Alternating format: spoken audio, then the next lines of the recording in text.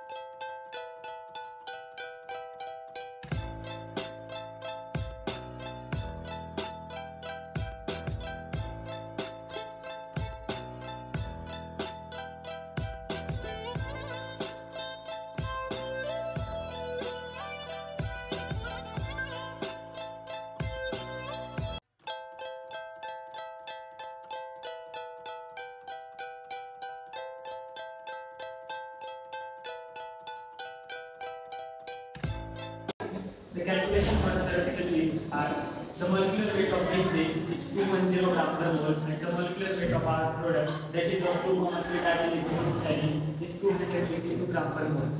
210 gram per mole of benzene is equivalent to 282 gram per mole of 2,3-diethylphenol. So 2.1 gram of benzene is equivalent to x gram of 2,3-diethylphenol. So after calculation, we get our theoretical yield, that is x, which is equivalent to 2.82 gram per mole.